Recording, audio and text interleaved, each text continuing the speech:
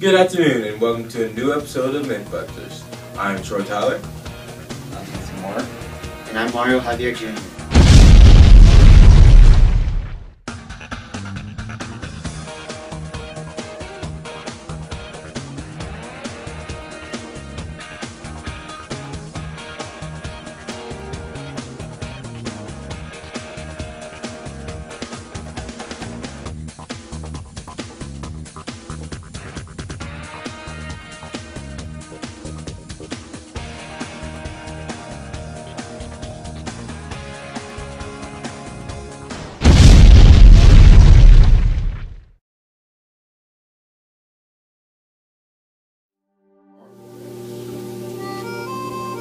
For our experiment, we will be using these two marshmallows. We will be placing them inside of a microwave for 30 seconds and see which one expands the most.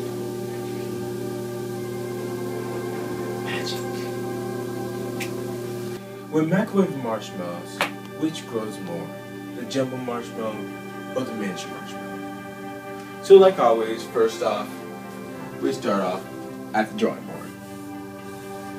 Our first step was to first illustrate our marshmallows and then sort of measure them, get their radius and their height. With our measurement, the miniature marshmallow had a radius of 0.5 and it had a height of 1.2.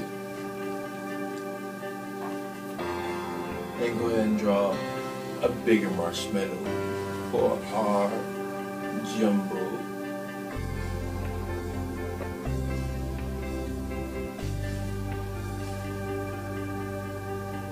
And this one had a radius of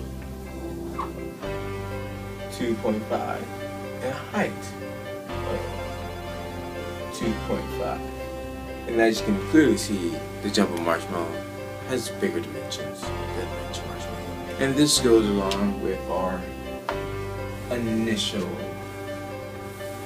hypothesis that we believe the jumbo marshmallow will grow more than the miniature marshmallow because it has more mass to start off with.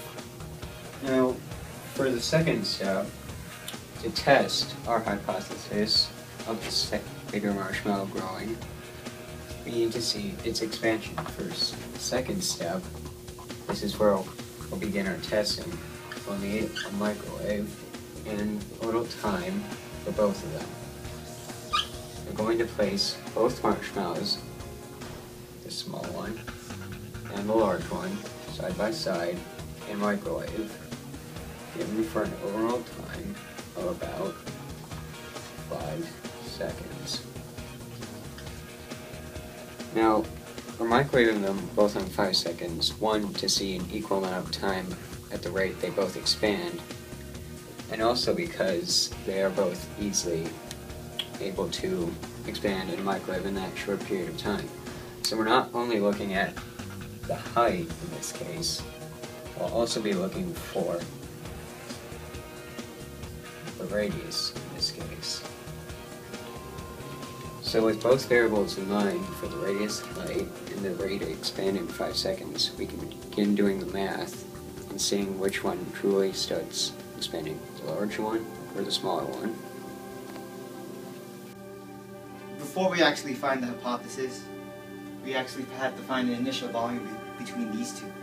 To do that, you have to use the volume of the cylinder because it looks like a cylinder. So the volume of the cylinder is pi r squared times height. Now I'll just plug in this numbers on this volume. Pi 0.5 squared times 1.2. And then do the calculations, and the volume will be equal to 0.94. That's the small marshmallow.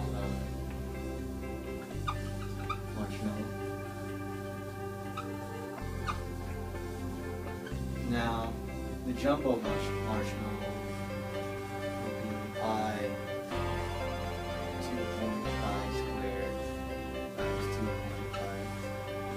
You do the calculations again.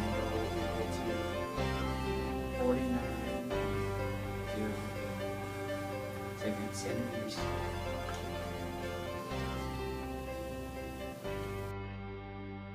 During this test for the jumbo marshmallow, we can see that both the radius and the height are expanding radically throughout this time, increasing the volume. Now for the much smaller marshmallow, we can see a similar growth in the radius and the height, just barely, but not necessarily a significant growth. To support our hypothesis and make our conclusion, we have come up with a mathematical equation to prove. We first start out with finding the average velocity, which is taking the final position, subtracted from the initial position, and divided over time. With this, we found the rate at which our height was changing. And for the mini, as you can see, it's not that much. But for the jumbo, you can see it's increasing almost twice as much as the mini.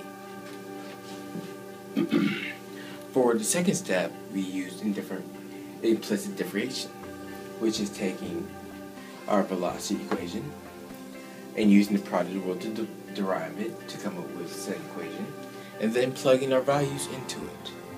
And as you can see, the jumbo marshmallow won by a landslide.